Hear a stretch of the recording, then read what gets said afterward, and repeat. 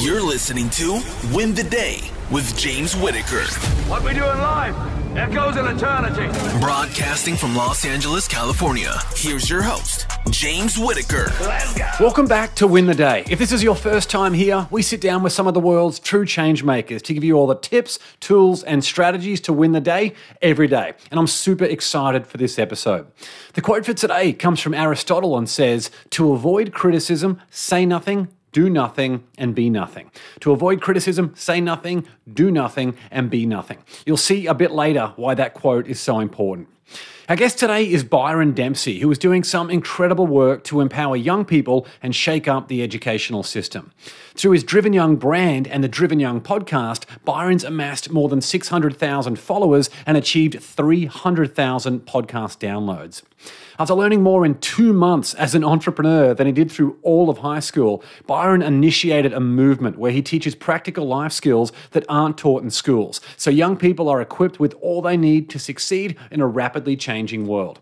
And if you're on TikTok, you might have already seen Byron's empowering work. Through 2 brands, he's garnered 15 million likes and 600,000 followers and is leading the charge for younger generations to take ownership of their lives. In this episode, we go deep on several topics, including the problem with high school, how young people can succeed, the one decision that catapulted his career, how to go viral on TikTok, and why mental health is about the best metric of health and success. Before we begin, remember that the right bit of inspiration can completely change the trajectory of someone's life. So if there's a friend or loved one who needs to hear this episode, share it with them right now. And if you want to get access to awesome episodes like this one as soon as they're released, hit that subscribe button. All right, let's win the day with Byron Dempsey. Well, Byron, not since wine and cheese first met has there been a greater pairing than Driven Young and the Win the Day brand. It's so great to see you. Thanks so much for coming on the show. Thanks so much for having me. Well, you're making massive moves around the world at the moment with the Driven Young brand. What does Driven Young mean to you, and what's the change that you're hoping to inspire? So Driven Young, the tagline I use is practical life skills we didn't learn in school. So it's really aiming for Gen Z audience, so it's kind of 15 to 22, 23. And it's really just trying to provide, I guess, what I think school should be teaching us. A lot of soft skills like communication, money and finance, emotional intelligence, relationships, a bunch of different topics that I think we should be learning. And all these topics are universal and can prepare us for, I guess, almost any job. Like communication skills are going to benefit you in any career you go down, whereas learning advanced mathematical stuff is only going to benefit you if you're going into a career path that, you know, requires that skill set. So yeah, that's kind of what it means to me, and it's something I'm very passionate about. Love it. Well, can you take us into the moment that you realised that the traditional education system was broken and that something had to be done about it? Yeah, so I always had, I guess, inklings when I was in school. Sorry, let me just let my dog out so he's out of the way for... No worries. Leo, get out of here. Come on, let you go. All right. So yeah, I always had inklings when I was in high school. Examples like in biology, I had the most phenomenal teacher, and I'd say, "Miss, when do we need, why do we need to know this?" And she would say stuff like, "Well, you don't actually need to know this in the real world, but you need to know it for your exam." And I'd be like, "Well, what's the point? Isn't school supposed to be preparing us?" Also stuff like, I did 2 major works. So in Australia we have major works, which is like instead of putting all the weight on a final year exam, which all the other subjects do, there's a bunch of subjects that give 50% towards a major project that you spend a year working on, which I love because I just found it was more realistic to what the world would be like working on a project. And I got top of New South Wales for both of my 2 major works, which was very validating to me. But then I completely bombed my exams because I'm just not good at that way of thinking. So in high school, I quickly realized, I don't need an ATAR. I want to be a filmmaker. I knew I don't need marks to be a filmmaker. So I just put a lot of time into making movies and making films for clients and for the school. A lot of the end of year projects I filmed and edited. It wasn't until I got a job with a guy called Glenn Carlson, who runs a business called Dent Global. A lot of your listeners may have read his book or heard of his book or his business partner's book called Key Person of Influence. It's a bestseller around the world for a really great business book. Highly recommend it. And so when I spent about a year with him almost doing like a Gary V style, following him around, shooting video content for his personal brand. And man, the amount of stuff I learned in that year was phenomenal. I learned about, advanced marketing, Facebook ads, getting into all marketing. I learned communication skills, presenting, creativity. I was because I got to go to all of his business events and network and meet all these cool people. It really opened up my mind to the world of business and to, I guess, the adult world. And I just quickly went, man, this is the sort of stuff I should be learning. I've learned more in a month than I have in 12 months at school. And so that seed got planted, and I started having conversations with people like my dad in the car. Anyone I meet, I started having these conversations, and I quickly realized that this wasn't just my opinion, and a lot of people agreed with me. And that was, kind of the catalyst for starting the podcast. The podcast, funny enough, came through We Are Podcast.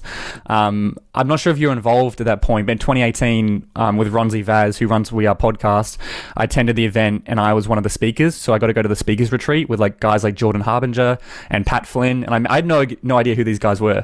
So I met these guys, played games with them, and I just realized how powerful podcasting was, and I realized I could marry up all my skills, video marketing. I could bring on experts to cover topics that I'm not an expert on, and podcasting sounded like a great way to build up my communication skills and grow my network as well. So that's kind of, I guess, a story in a nutshell. Yeah, it's an enormously valuable skill, isn't it? Having podcasting and barriers to entry for any of those things for basically no money. Anyone can get started doing all of those different things and get exposed to those experts. There's something you mentioned before that you don't test well.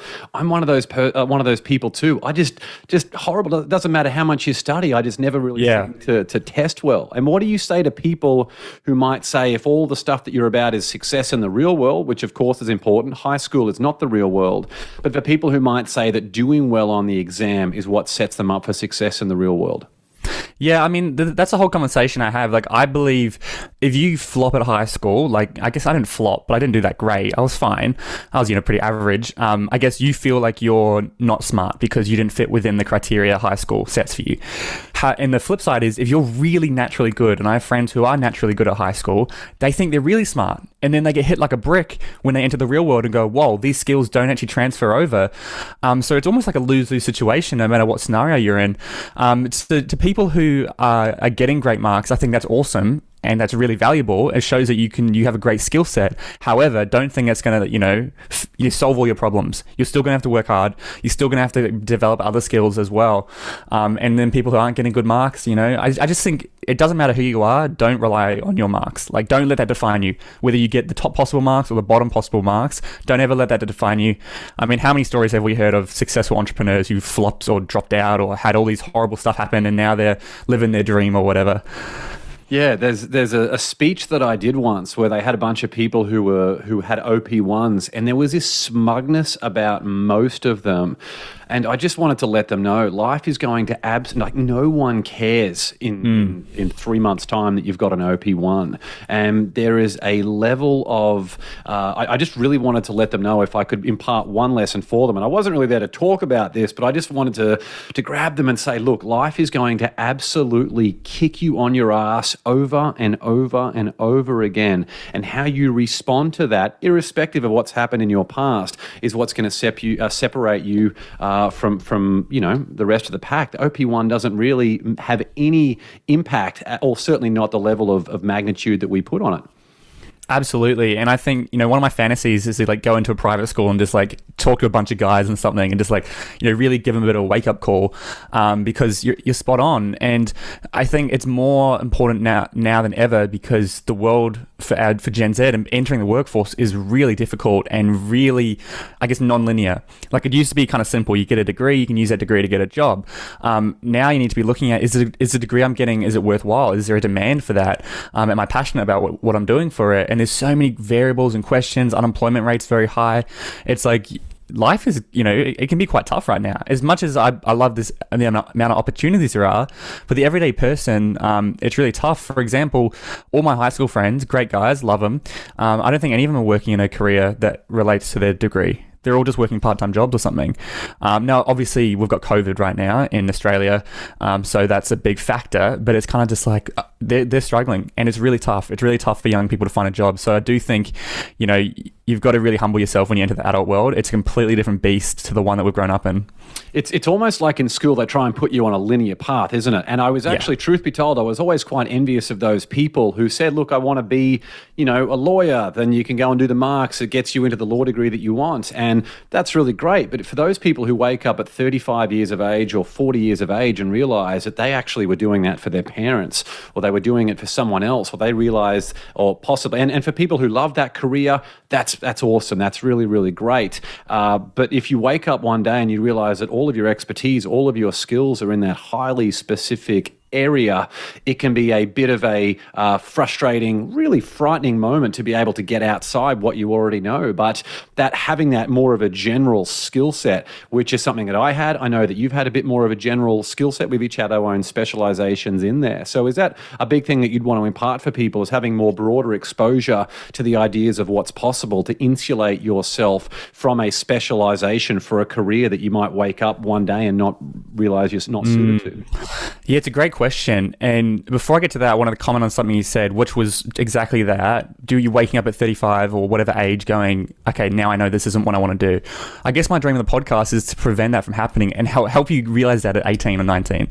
It's like, to me, it's like that is the most valuable thing that, you know, I can give to my listeners. But in terms of the specialization and generalization, like obviously, you know, you've got the specialist and the generalist. I think, yeah, you're right. I'm probably more of a generalist, but I have specialities within that.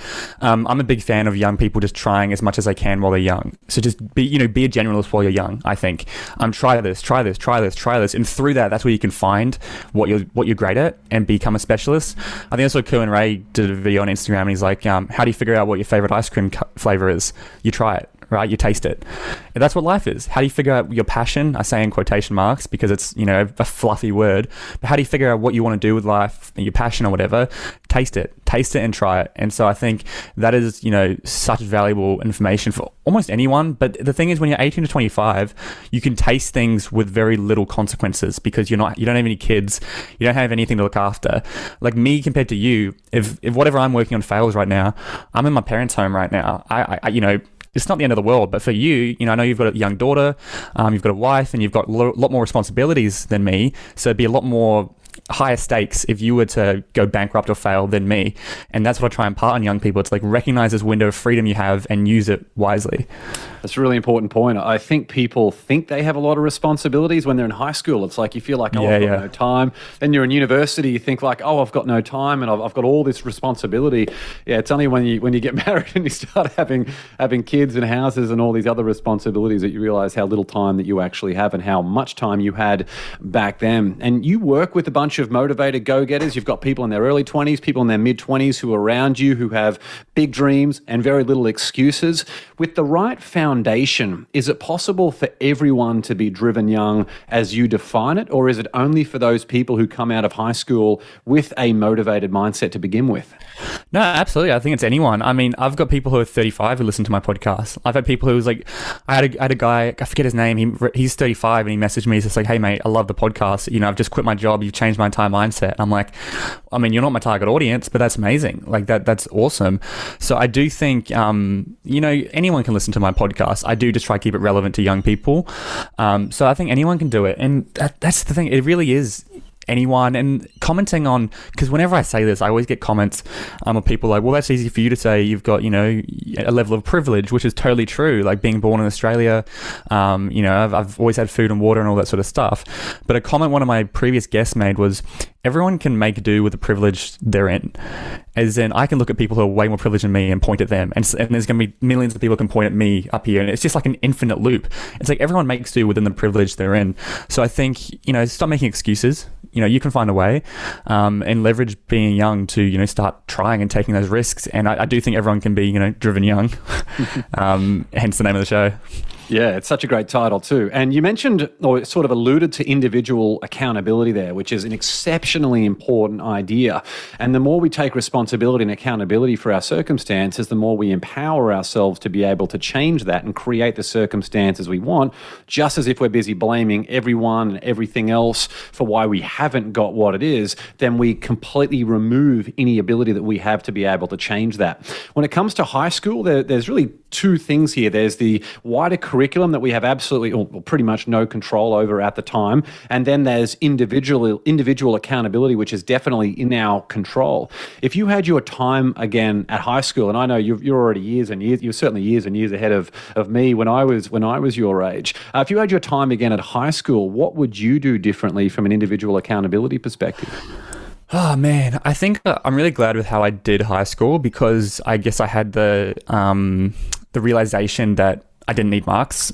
And so I'm really glad I didn't put my work into marks, and I was lucky because I wanted to go into filmmaking, and filmmaking is something that really doesn't require marks. So I was lucky I was going into a creative field. And so I would just double down on that. Like, that was more valuable for me than any exams or marks, like building up my experience. I would try to grow my network more.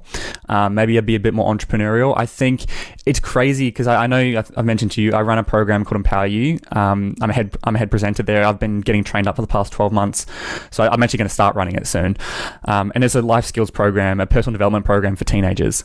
I wish I did that when I was younger. Like, I don't know how I didn't know about it, but I think, researching and finding more stuff like that, because you can meet incredible people, get access to all this stuff. If I had my time again, I would say go to Empower You and become an assist volunteer and, start building up your leadership skills in that. There's a lot of stuff you can do outside of school that is really going to skyrocket you once you get into the adult world. And I think just relying on tertiary education and not doing any extracurricular activities or doing anything outside of it can be quite dangerous, because you're almost putting all your eggs in one basket. And then when you graduate and you go, oh, I don't have anything to fluff up my resume, which is important nowadays, it can hit you really hard. Yeah, life's definitely a marathon, not a sprint. And it looks like from all the things that you've shared today, and obviously you and I have known each other for a long, long time, it sounds like exposure in relationships, like exposure to getting out of your comfort zone and to a whole bunch of different things, and relationships with people who have had real world success that you can learn from and be mentored by.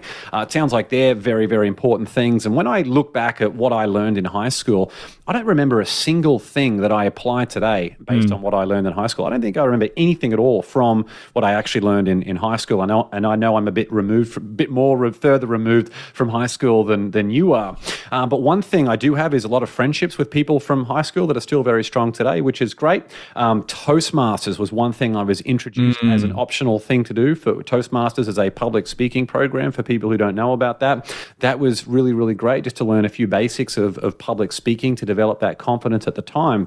But one thing specifically was the relationships I had with the teachers. Now, it wasn't what they actually taught me. I don't remember anything that they taught me. Yes. But I'm still friends with those teachers, many of them today, which is pretty crazy, being, 21, 22 years ago it was when I actually graduated from high school. So I really value those friendships that I had with the teachers then. So how do you feel about the role of teachers in the Driven Young awakening? And are they part of the problem or are they part of the solution?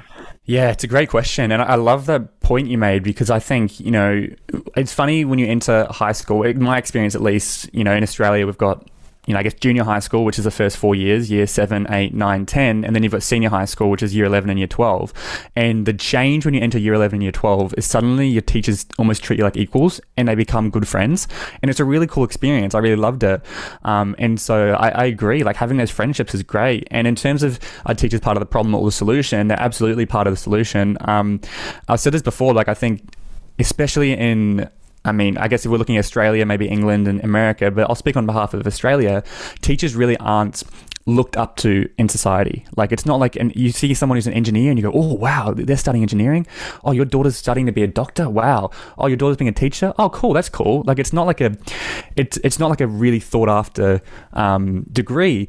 And it's also a very low ATAR degree. A lot of people pick it as, a backup plan, or, they're not as passionate about it. And as a result, we get a lot of teachers who aren't doing it for the right reasons. And you can tell the teachers who are incredible and the ones who aren't, right? We all know those teachers who are like amazing and the ones who weren't. The other thing is, I have a lot of teachers reach out to me saying, hey, I listen to the podcast. I love what you're doing. I totally agree with you. We're stuck in a system just like you. Like, it's really got nothing to do with the teachers and everything to do with the education system. Because if a teacher goes, you know what, screw this, I want to teach you guys stuff that actually matters, and they teach a class full of kids stuff that really matters, they then bomb their exams and the teacher gets fired because of completely failed in the eyes of, you know, the government of the system. And so they're trapped. Just like I mentioned before, they're self-aware. They know a lot of what they're teaching us we're never going to use. And, you know, I'm starting to reach out to teachers. Like I spoke at a school because she listened to the podcast, and they're implementing a life skills program, and they're really trying to change it up as much as they can, but they're still stuck in the system. So I hope teachers are going to be part of the responsibility. I believe we should be putting them on a higher pedestal and making the requirements to be a teacher much higher than they are right now, because that way we're going to attract high quality people and high quality teachers. And in my opinion, it's one of the most important roles in society, because it's educating the next generation. Yeah, couldn't agree more. And it looks like at the moment that the metrics of success for students are to get good grades so you can do well on your exams, and the metrics of success for teachers are for the students to get good grades. So then they're revered as good teachers. And clearly through the things that we've mentioned today and all the awesome work that you're doing with the Driven Young brand, we know that that is not the only thing. There are other aspects of mental health and making sure that any individual is able to learn in a way they want to learn about things that they want to learn. If you could design the perfect high school or even the perfect university, I'll let you pick which one you want. What things would it include? Yeah, we've kind of done this, and obviously there's so many moving parts. Like you can't just fix it like that. My mate Joe, who's, I think I've mentioned him to you, he's doing the Gap Year project with me, and he's a great friend of mine. We've got a book coming out soon. He organised that entire project, and so he created something called Gillage, and that's his perfect school. And look, you got to take this with a grain of salt because there's so many moving parts. But we were like, especially during primary school, it's like, is primary school not just to have a good time? Like, yes, we can teach them basic, you know, times multiplications and all that, you know, fun, how to read. Obviously, that's important, right? But I think what's more important is just them having a good time. And the same with high school. Like, hypothetically, we would have a school where, like, you just go into school and there's classes on and you can just go choose which class you want to go to. And if you want to sit all day in the sun and read a book, you can do that. If you want to play sport all day and have fun, you can do that. If you want to go learn about science, you can do that. If you want to go learn about this one, you can do that. And there aren't as many exams. For example, Finland and those countries, I think Finland's #1 education system in the world, they don't have a single exam until you're 18 years old. They also call their teachers by their first name, and their teachers get paid less, but they work like way less than teachers in Australia. It's like 850 hours a year for teachers in Australia and 600 hours for teachers in Finland. So it's crazy. They're doing less work, but they're getting highly revered, and they're getting better results. So I think definitely remove a lot of exams. Try to take the pressure off kids and focus on giving them a good time, and really put a focus into mental health over marks. Like, it blows my mind how much school prioritizes marks over their kids' well-being. And you know, obviously, if there's a way to measure their kids' well-being, maybe it'd be easier to go, look how bad you guys are doing. But there isn't really a way to measure, and they don't track it. They don't track how many kids have depression or are playing with this stuff. So, yeah, I mean, that's a whole conversation we could have. And I think if you go to Joe's blog and search Gillage, he's written a whole article about his perfect school. But that's kind of, I align with what he's written, and really just put a focus on experience and making sure they have a good time. Because what are your memories in school? Probably when you had great times. Probably when you broke the rules and you snuck out. Probably when you had, you know, Valentine's Day. Plenty of those memories, yes. Yeah. Like Valentine's Day, when all the year 12s dress up and, you know, dresses and have fun. And, you know, that's the memories you have in year 12 and in your school, not, you know, getting good marks or whatever. And I think we want to focus more on that.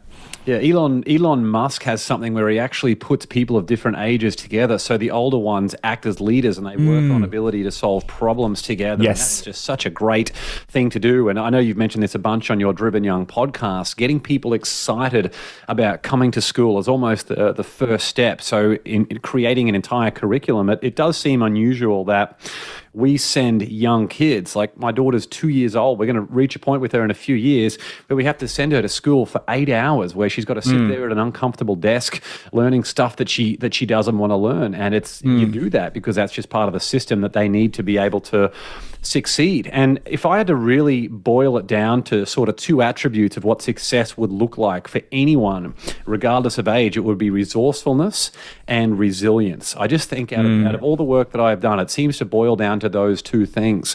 How can we get those two attributes, resourcefulness and resilience, into the arsenal of young people as soon as possible so they feel equipped and inspired to rise above any adversity they face along the way? Yeah, I mean, And the key word I think for resilience is like, this is something young people lack. Man, we lack resilience. And it's not our fault. Like, I'm not trying to blame anyone. It's, everything comes so easy to us. Life, comes so easy. If you want to talk to someone, just text them. If you want to get food, just order it online. You don't have to speak with anyone. Like, we have no resilience. And I look at like my grandpa who he was one of 11 kids. They had no running water. They lived on a farm in New Zealand. It was cold. They had to walk, classic. They always, there's always that story. They had to walk, 10 kilometers to get to school. There's actually a track called Dempsey's Track named after us because they walked it for 20 years between his kids. Oh, wow. So that is legitimate then. I was going to say maybe with the older generation, maybe they add 2 or 3 miles every single I know. to the story. But if it's Dempsey's Track, I mean... I've walked it. It's a pretty good... It's not that hard, but, doing it every day, it's pretty crazy. Big school, but my point is that developed a level of resilience. Same with my dad. My dad joined the army. He believes... that developed a lot of resilience for him. He worked on a farm. All this stuff develops resilience, and young people aren't really doing that. So I think we need to be focusing on that, exactly as you say. How do we do that? I mean, I think we put them in positions similar to what you said. My mate, Jack, who is doing Empower You presenting with me, he did a program in his school where a bunch of them would get grouped up, and it was like a leadership program. And they would say, all right, there's 6 of you. You've got 3 minutes to do this task. Go.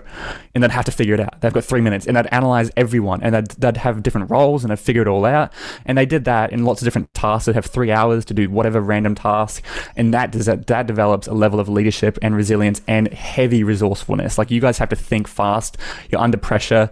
We kind of joke, me and my mate Luke, we're like, our education would just be dropping someone off in a third world country with $50 and say you've got 30 days to find your way home. And that's kind of the mindset I want to push on young people. You've got to put yourself in tough situations and figure the way out. I think we have way too many exits as young people, which then crushes our resourcefulness and resilience because we can just exit. It's the whole going back to the comfort zones, right? We say when you step out of your comfort zone, you've got 2 choices. You can either push through it or you can step back into it. And most people in life step back into it. Yeah, you mentioned complete discomfort there, but also a very specific goal of getting out of that environment to be able to make it back home. It's teaching people about goal setting. It's teaching people about resourcefulness and being able to establish relationships to get there, which is great. What decision has made the biggest impact on your life to date? It's funny because I don't know if you've heard me talk about the 1,000 doors concept, but it's behind one door is potentially 1,000 more. But if you see one person, you see one door. That's an opportunity, but you don't know there could be 1,000 doors, 1,000 opportunities behind that one person. For example, when Ronzi said, "Hey, can you jump on a call with James, talk about We Are Podcast?" and I said yes. How many doors were there behind that for me just by saying yes to that? There was one decision I made. When I was 14, 15, and basically my mum made us go to this camp where we had to look after disabled kids for 5 days. So it was 5 days of our holiday. We were like, we want to do that. All right, fine, we'll do it. I said yes to that. And the ripple effect for that kind of got me to where I am today. I met this person, he introduced me to this, that got me into this, that got me listening to this person.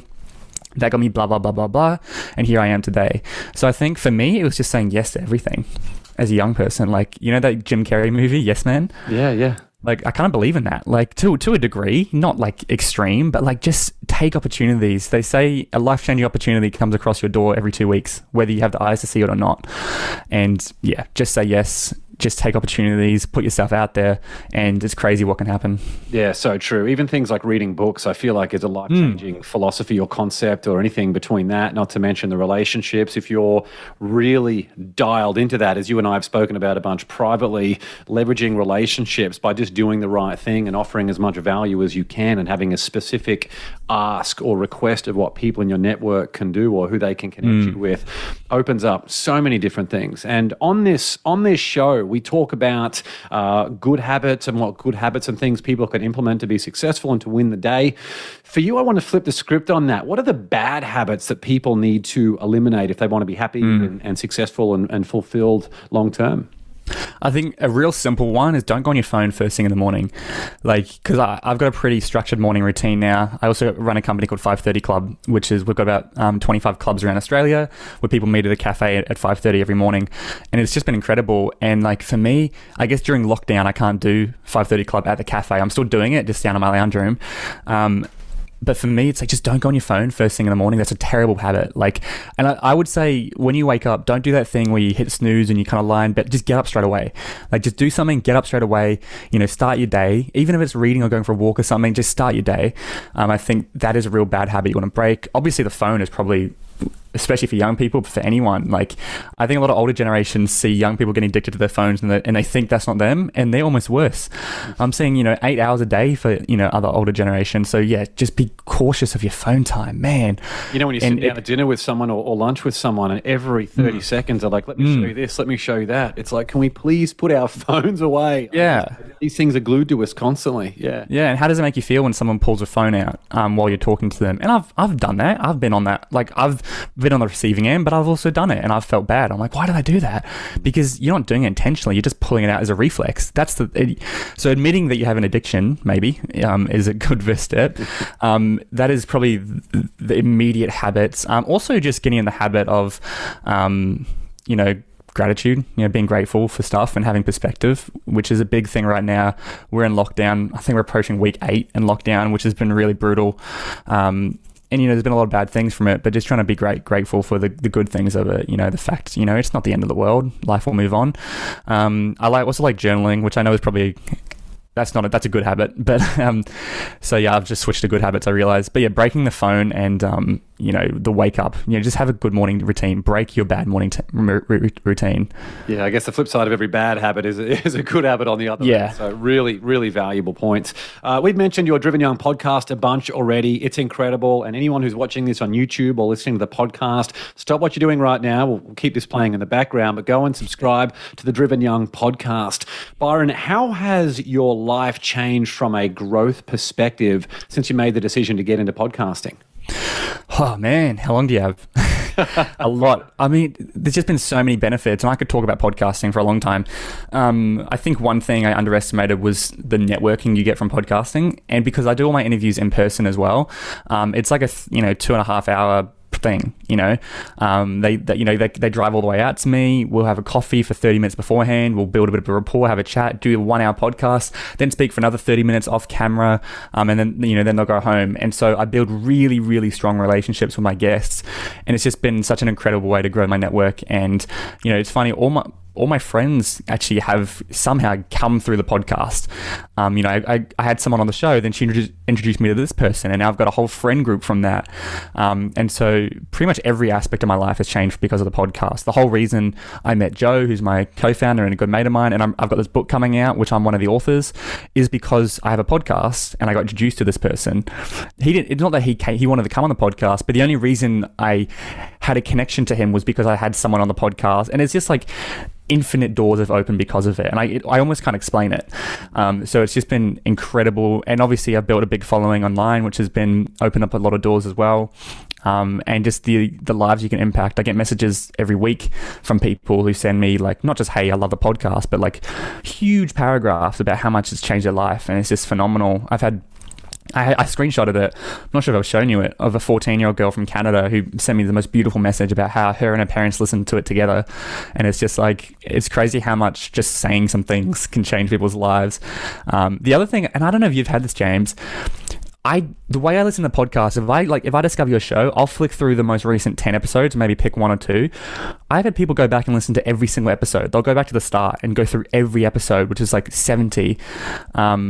That's not how I do podcasts, and I didn't realize other people do that, but that was crazy to me. I don't know, do you notice your listeners do that as well? Absolutely, and I feel awkward saying this. I don't even want to go back and listen to my earlier episodes. Yeah. When you try something new for the first time, it's like, oh, what do we want to do? But my first episode was called 10 Tips to Handle the Haters, because I feel like that's just such an important thing, is how do we handle that negative energy from people around it? And what I have thought about is actually redoing that one, because I did that. It was literally the very first episode I did in podcasting. So like anyone, when they start anything new, I didn't really have much of an idea of what I was doing, and my podcast, like yours, has been able to evolve so much. So I'm actually thinking about redoing 10 Tips to Handle the Haters for an upcoming episode. Yeah, I mean, my most listened to episode is episode number 1, which I didn't expect. I wish I had known that at the time. But yeah, so it's just been huge. I can't even put into words how much it's changed my life in terms of opportunities and growth. And obviously it's great because I've learned from 70 people, and then I edit the podcast and then I listen to it again. So it's like this stuff just becomes who I am. It's also accountability. Like if I'm teaching people to do this, I need to be doing it as well. So yeah, so many benefits. Yeah, it's forced learning to consume the content of the person you're having on the show beforehand. It's the relationships. It's getting better at communication. It's great branding and omnipresence on social media.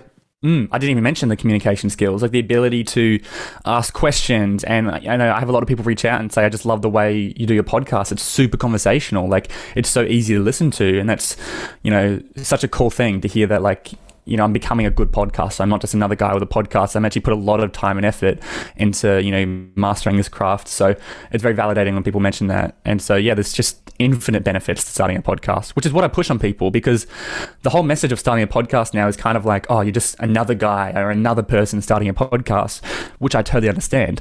But even if you have no listeners, there's infinite benefits to starting one. Absolutely. The ROI of having a podcast, if you do it in the right way, is 10 times the value before anyone even listens to the episode. Yes. If you do it the right way. Yeah. And the other thing I would say, if any one of your listeners are like wanting to start a podcast but worried about the judgment, or don't want to be just another guy starting a podcast, you have to understand everyone is starting podcasts, but very few people are actually maintaining them. And so while you might think, oh, everyone's starting a podcast, that's true, but not many people are actually consistently doing it. Like every time I come across someone who has a podcast, it's almost, I can guarantee you I look at their most recent episode and it'll be like 8 months ago or a year ago. And I'm like, yep, classic, because not many people stick through it. So if you just stick to it, you'll be in the top, 20% of podcasters. Yeah, really, really great point. And you've leveraged your podcast. You've really become the king of TikTok. You're doing amazing things on there. You're inspiring me with all your TikTok stuff. You've got more than 300,000 followers on TikTok. You've had more than 10 million likes. For those who want to dominate TikTok, it's certainly the it platform at the moment. As a user, I think it's just hilarious to use. I don't even want to watch a TV show on downtime anymore because I feel like some of the TikTok content is just so on point. It's great. What specific steps should someone take if they want to dominate TikTok today? Yeah, well, I mean, I've got a free training. If everyone wants to go to that, it's just you can put a link below or something. I forget the exact link, but that's like a 25-minute video. I break down my entire strategy of how I've grown on TikTok. It's very much. You've just got to, first of all, you've got to get on the platform and understand it. It's completely different to any other platform like you've seen before. And you've just got to start creating content. You've just got to start putting yourself out there. Just keep putting yourself out there and don't worry about the judgment. For me, I just do podcast clips. I just take clips from my episode and post them onto TikTok. And I've mimicked that strategy. I've got a second account with 300,000 followers. So we've got 600,000 followers on TikTok. I've grown 2 podcasts to be quite successful through the platform alone. And it's just been incredibly beneficial. So immediate steps, I would say, is get on the platform. Make sure you fill up the whole video. So don't do like a square. You want it to look native on the app. Use TikTok fonts and titles so it looks like it belongs in the app and it's not like an ad. You don't want to look like an ad. Make sure that you've an engaging title, an engaging half to 1 second. It's got to be bang straight into the content. Remove any ums and ahs and remove anything that doesn't progress a story. Sometimes I'll cut out 20 seconds of a snippet because they make a really good point, but it doesn't progress the overall message, so cut it out. It's like, and I do that with a lot of stuff in my life. Peter Jackson, when he was making Lord of the Rings, had to condense, a massive book into one movie each. And basically, him and his wife was one of the head writers with him on the project. They said, does this progress the story of the plot? Nope, it's gone.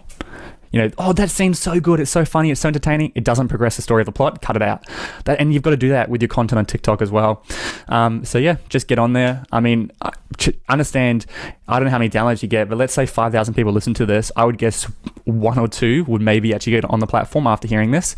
And that's great advantage because no one's getting on it. It's a bit of a blue ocean for educational content. It's very difficult, but it's the ROI can be huge because the organic reach on that platform is insane.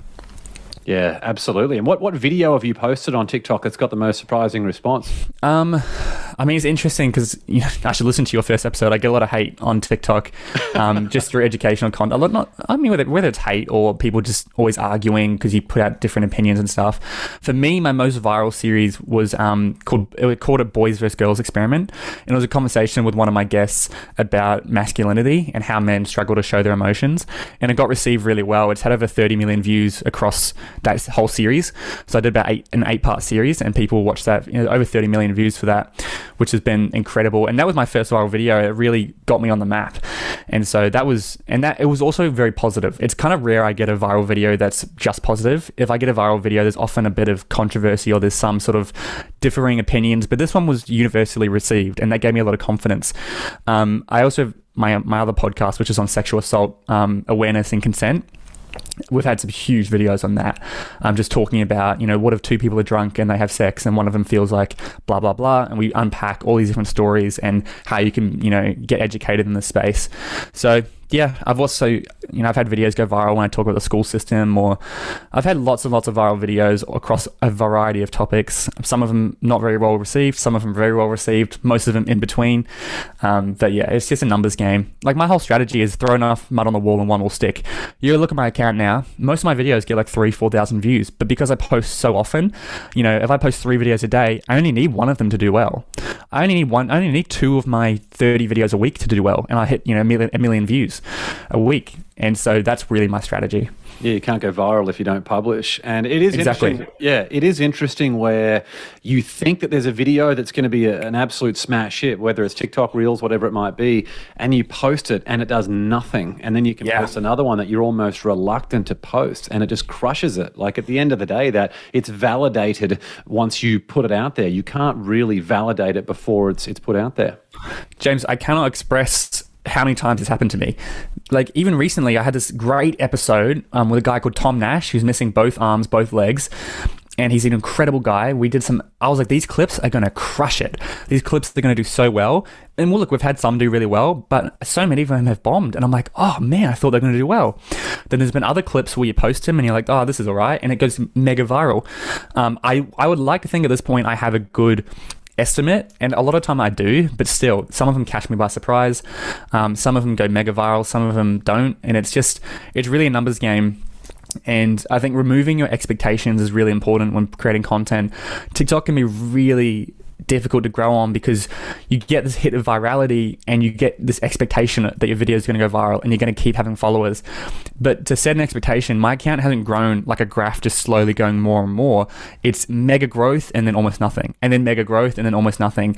And when you're in this almost nothing stage, you feel like worthless because you've felt what it's like to be getting 1,000 followers a day or whatever. And that's a whole nother conversation, unpacking the psychology of that. But this is why most people don't survive on TikTok. Like, the amount of accounts who do well, then they give up. It's really difficult to grow on that platform because it just ragdolls you, and it's but if you can push through it, it can be very beneficial. You mentioned your intentional gap year project earlier. I know that's something you're very passionate about and have been working on a bunch behind the scenes. Can you tell us about that intentional gap year and what people can do to get involved? Yeah, look, I'm so excited about this. I think this could be my biggest project. Out of everything I'm working on, this will probably be like almost the glue that brings a lot of stuff together. I've had the idea for a while, but when I mentioned it to my mate Joe, he was like, let's do it. Like, I'll help out, let's do it. And let's tie it in with our book launch. So we've got a book launch coming on September 1st. And then we're launching it mid-September. And we're going to kind of tie in the gap year project. But basically, it's kind of like a year between high school and university. So a gap year, everyone knows what a gap year is, but it's intentional. And we're going to provide them with a whole community of young people. We've got our own custom social media platform. We're going to have personal development events. We're going to have lots of partying and outdoor activities, like heaps of festivals. We're going to partner with festivals. We're doing outdoors retreats. We can go into the bush for 2 days with an expert, and he'll teach you how to survive and really become one with the bush and feel get away from technology. And then we'll be doing huge boat parties on the Sydney Harbour with drinks and everything. And then we'll be doing personal development events and monthly workshops and fortnightly masterminds so people can stay in contact and really gamify it. So it's like a lot of fun and people want to do it. It's really just supposed to be a really fun experience for a year. It's like, give me a year. I'm yet to have a single argument for going from high school directly to university. It doesn't matter how prepared you are. There's no harm in taking a year off. When you're 50 and you look back at your life, or 80 or 90, you're not going to look at, oh, I went to university that extra year. You'll look back at that amazing time you had when you're young. So it's really about a year about building good connections and friendships, having fun, traveling, getting work experience, getting internships, growing yourself. And as we mentioned, James, and you helped me come up with it, the three kind of pillars are almost, we're going to build great relationships, grow your network, surround you with amazing people. We're going to give you access to really great mentors, and you can get great mentorship. And more importantly, we're going to give you access so you can get real world experience. We're going to set you up with work experience opportunities and internship opportunities so you can begin to taste all these different careers and see which ones suit you. We'll also give you access to university students so you can question them. And really, it's just so many moving parts in it, and it's very, very exciting. And if anyone's interested in getting involved, we're doing information nights. Just go to drivenyoung.com/IGY. And we're doing information nights there. You can book in there and just for free come along to see what it's like. We're running a beta program in December, January, February, and if that's successful, then we'll really launch it, to the world. And the cool part, James, is, we're running it in Sydney, but anyone could do it. If you're in the UK or if you're in America and you go, I want to take a gap year in Australia, come to Sydney, join us, come do the program in Sydney. How cool would that be?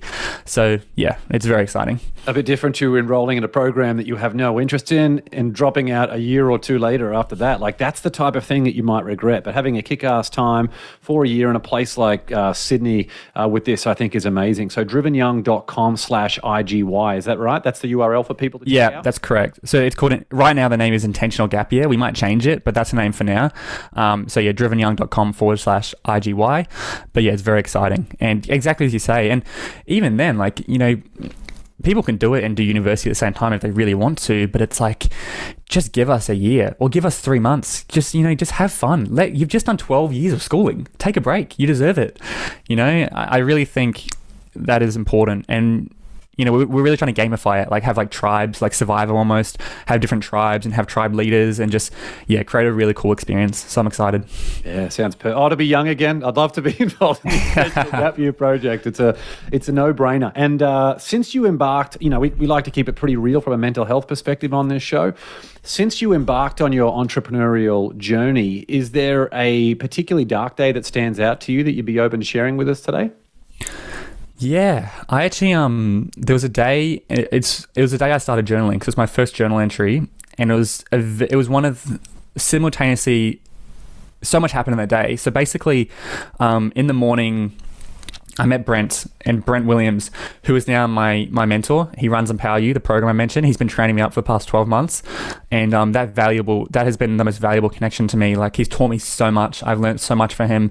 I'm now a trained presenter. We're presenting 24 hours straight, essentially. 12 hours one day, then 12 hours another day with a room full of, 50 kids. It's the most difficult audience to present to. So that was incredible. I had him on the podcast. Amazing episode. I was so excited. At the time, he said, look, for the first time in 20 years, I'm looking to train up presenters. And I went, that has to be me. I'm going to come into the van. I did everything I could. And I've been doing everything I could to build that relationship. And I have successfully. So I had this great morning. And then I went home early from the office. And as I got home, my sister comes out and she said, Byron, grandma's in hospital. She's just had a heart attack. She's not going to make it. And I was like, whoa. So I went from this immediate high to this immediate low. So we hopped in the car and drove to the hospital. This was still during COVID. And so no one was allowed in. Usually only one person was allowed in, but because she was in ICU, pretty much going to die, the whole family was allowed in. And it was very emotional, walking up to her and, she's very drugged up and, sitting down and you say your final words and, this is the last thing you're ever going to say to them. And so it was very emotional. So I was on this big low. I was just oh man, this is really sad. And then I pulled out my phone to distract myself. And at the time I was working on this project called the HSC Roundtable Sessions, which is connecting a bunch of top university students with younger people so they can teach them. And this girl called me out publicly. She was saying, Byron Dempsey is, trying to rip people off by charging money. He's not even paying the volunteers, which everyone applied. It was a volunteer position, and she was my first time someone had hated on me publicly and called me out. And it was a dagger to the heart, and that was in the midst of so I was very emotional. I had my grandma was dying. I had this huge thing happen, and then and then my friends all went and backed up and commented on a post and was supporting me, which is great. And then funny enough, she ended up surviving, and she's still alive today, and she pulled through, which was like no one expected it. And so, but that day was just like this emotional like whiplash. I had this great high and this mega low, and so for me, that's always like a big day for like, you know, almost represents entrepreneurship, like this mega high and then a bang straight into a mega low. And that's been my whole journey. It's like I have huge highs and then something falls through and massive low, but then the high always comes back, and it's just this big thing. So yeah, that was a big turning point for me. Yeah, really important thing. It's interesting, isn't it? I remember the first time when I read a negative book review. It's just a numbers game. If you're out there, you're putting yourself out there enough. If you're doing videos, if you're publishing books, whatever it might be, podcasts, you will eventually put yourself in the face of criticism. And they say to avoid criticism, say nothing, do nothing, be nothing. Yeah. And you and I would much rather do something. We would rather be someone, even if it entails and encompasses some of those things. And because we know that inspiring all of the people that we can along the way is much more important than someone that one comment that they make says more about them than it does about you or me. And I remember hearing people like you say that when I was younger, and I was like, I'll be different. I'm going to create this podcast. All my intentions are, you know, I'm not making any money from it. I'm purely trying to help young people. I'm not going to get in. Why would I get any negative comments? You know, it doesn't make any sense. And then I've had so many, like I was even saying to my mum, it really wears away at me. Like TikTok's been great for me, but also just getting negative comments like every single day for a year. Obviously I get great comments as well, but you know, your brain focuses on the negative ones. And yeah, so for me, I guess you really need to understand that, like, you're going to get hate no matter what you do. I would always look at people like these dumbasses, like influencers, like Jake Paul or something, who's like, he knows he's going to get hate because of what he's doing it intentionally to get hate. Yeah. And I was just like, well, that makes sense, but I'm not doing that. I've got good intentions. I won't get hate, but you do. And I think you just have to accept that. Like and I don't know how to deal with that. I'm not a psychologist or an expert. I'd love to interview someone who can help you deal with that sort of stuff. But I think it's difficult. Like my brain struggles to comprehend that, you know, someone could leave a hate comment on a TikTok video and it gets 10,000 likes. So like 10,000 people agree with that. And I'm like, man, how can that many people, like, my brain can't comprehend that number. And so, yeah, that's definitely something that I've struggled with going into the social media game. And I would say, like, you have to be mentally in a good space if you're going to be doing what I'm doing and probably what you're doing. Otherwise, it could crush you and cripple you. Yeah, 10 tips to handle the haters, Byron. I'm telling you, it's a good episode. I need to redo that one. I'll go listen to it for sure. And it's interesting. I had something that happened that recently. It was actually someone had taken photos that I had put on Instagram of my daughter and I, and this person who through a period of 2 years had amassed almost 10,000 followers on LinkedIn using all of my information, photos of my daughter, all this stuff, and had scammed at least one person who contacted me to say that they had given this person $30,000, and I couldn't believe it. And I almost no way. Yeah, I almost dropped my phone when I read it, and it made me not want to post about my daughter and my family, which is my life. Like, what else do you do all this stuff for? And then it's like, look, at the end of the day, you can't be entirely influenced by this one person. There are unscrupulous people out there who are going to be confronted with every single day. We just got to focus on what's in our control. If there is constructive feedback that we can action, that's great. All the other stuff we can discard, know that we've got the right network and people around us. But I have no idea personally, and it sounds like you too, I would really, really struggle being one of those super high level people who have like 10 million, 20 million, 50 million followers on social media. Like, it must be, you just wouldn't be able to run those things yourself. You'd have to. Yeah, well, I mean, because I was talking to my mum about it, and like, I always wonder, like, how did Gary Vee and a lot of the bigger guys in, I guess, the universe that I'm in, how do they deal with it? And I think they kind of just ignore the haters and stuff. And I have been doing that, but also I guess it means I'm not dealing with my emotions because I'm just sweeping them under a rug almost. I'm just blocking them out, which I think can be harmful. Like, and that's why I was like, I should almost, I've been reaching out to a few people, like, how do you deal with knowing that, people constantly say, I hate this guy, I hate this podcast, someone you never met, and then it gets 5,000 likes, which means all these people agree with him or whatever. And I'm not too sure. I don't know the answer. But it is brutal. Like, it's something, and I'm always trying to work on. And I had a whole scandal almost. I never told you this, but like with the sexual assault podcast, we posted a clip and it was my most viral video ever, 22 million views on one video. And it just went off. And it was just this hypothetical scenario of what if someone lied about their age and then they hooked up with someone who was below the age of consent?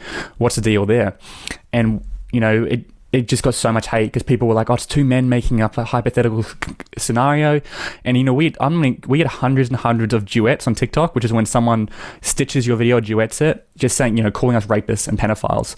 And I was just like, I put so much work into this podcast for no money at all. I still haven't made a single dollar from it, because I wanted to get this stuff out there, and it's something that's meaningful to me. And to have hundreds of people that don't realize it, but we're on the same team, call me like these words was so just like, it was just like heartbreaking. I was like, I feel like, what's the point in even doing this? Should I even do a season 2 if I'm just going to get this much hate? But, you know, I think the reason so many men aren't speaking up about this topic is for that reason. And so I need to keep speaking up about it. So that was, and I did a whole not an apology video. I addressed the video and it got really well received. And a lot of people took down their videos and apologized. So that was really great. But that was just like, for 3 months, I just had hundreds and hundreds, and every day people were mentioning me in comments and just like calling us out, even though we were on the same team. I just wanted to grab them and be like, we're on the same team. I'm trying to support what you're saying. And that's where, you know, the whole downside of social media, that's the downside. Yeah, I saw a video actually that Gary Vee had posted yesterday where he was talking about it's easy for someone to have a judgment based on what they see. Like if someone was listening to this podcast, or if they watch a video of me or Gary Vaynerchuk or whatever for 30 seconds or 1 minute, and that's their only snapshot of that person, based on that snapshot, they're not going to have any clue, not any real idea as to who we are. And if they're willing, if they're that quick and irrational to come up with an emotional judgment on who someone is, and they've got no idea about the impact and everything else that other people do behind the scenes, and the positive things that they bring to people in their lives. So it just comes with the territory. And it leads me to the last question I wanted to ask you before we move into the Win the Day rocket round. On your best day, what's an affirmation that you would write on a flashcard to show yourself on your worst day? Oh, man. On your best day. Yeah, and take a moment, a moment. Yeah. On this. On your best day, what's an affirmation that you would write on a flashcard that you could hold up to show yourself on your worst day? I think, and the whole reason, if you've listened to my podcast, every single episode at the beginning, I do a whole intro and everything. I say, as per usual, guys, please DM me on Instagram if you're enjoying it. And a big reason I do that is almost selfish reasons. Like those DMs keep me going. I remind myself that's the reason I do it. And so I would almost just be like, I'd almost just put that girl's name, like Angela. I remember her name. I just put like, remember Angela, the 14-year-old who listens to every episode with her parents. It's like, remember why you're doing it. And so on your best day, I just say, remember those messages you've received. So maybe I just write, you know, remember the messages, or remember Angela, because, you know, I find just focusing and remembering that brings me so much joy. And I've got a whole folder. I screenshot every message. I've got about, 300 screenshots of like these huge messages of people saying they changed their life. I had one guy send me an audio message saying, hey man, next time in Sydney, I'll buy you a coffee. I just landed a $20,000 university scholarship because of what you said in the podcast. And I'm just like, it's just crazy. So I think just remembering the impact you can have, instead of focusing on the negative stuff I mentioned kind of the past 10 minutes, really focusing on the positive stuff. So I'd probably just write, remember the messages, or remember Angela. And as soon as I think of that, I immediately feel like I'm in a better place. Yeah, John Assaraf shared in an earlier episode of the show. John Assaraf was on the film The Secret. That was a mega success that people remember from 2006. He mentioned that rather than doing like a vision board, he likes having an achievement board of all the things that he's been able to do. And it sounds like you have that, almost that database of having a impact board of all the lives and things that you've been able to impact. And I think that's really interesting.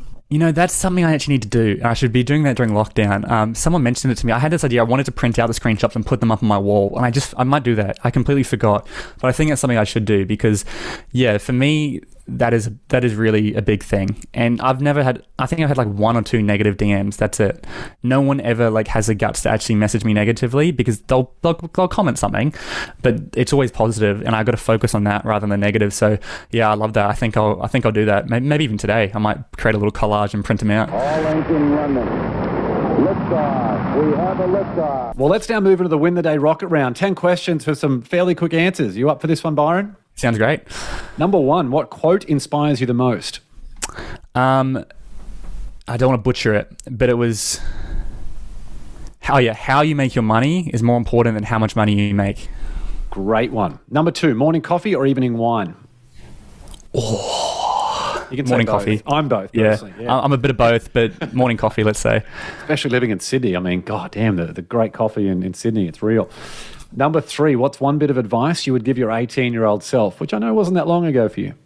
Yeah, I mean, just keep doing it. Take as many risks as you can. Go full out. Say yes to everything, and just keep taking as many opportunities and take as many risks as possible. Number 4, what book do you gift the most? How to Win Friends and Influence People, and I'll bring it up here.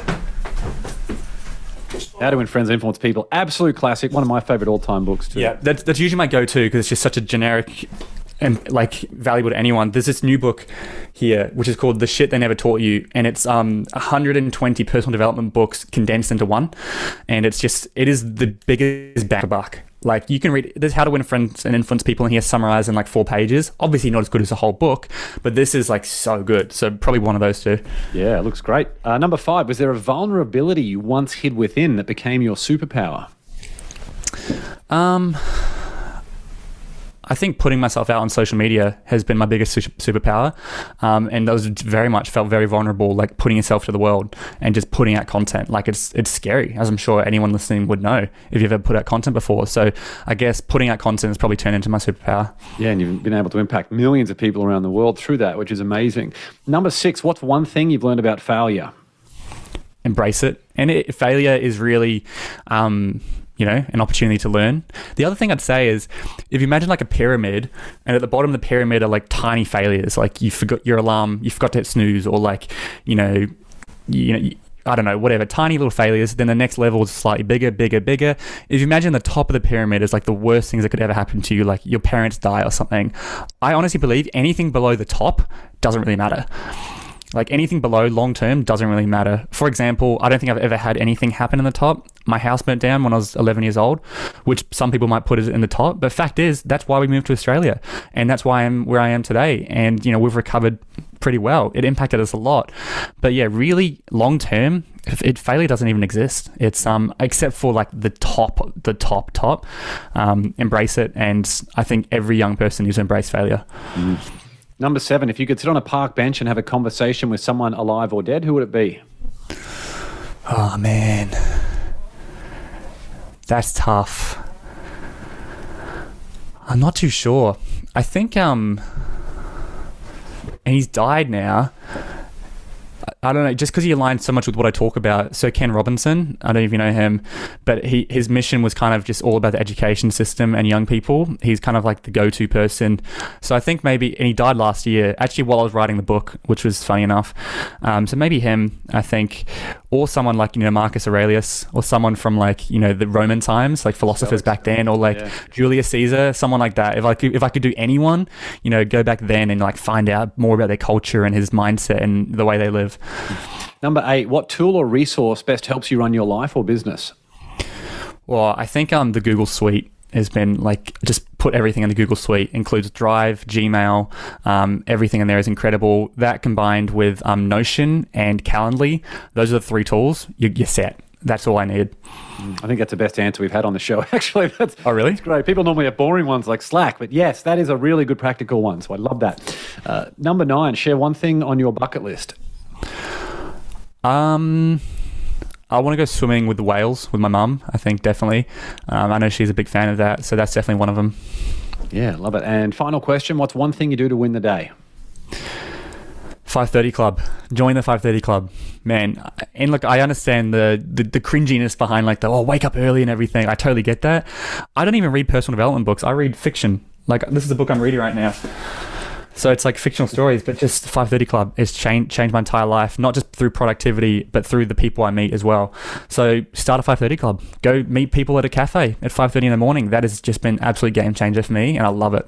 Yeah, the people who can motivate themselves to get up and do that, they're the people you want to be around. Exactly. It self-filters out anyone who's, not as motivated or maybe different types of personalities. So it's great.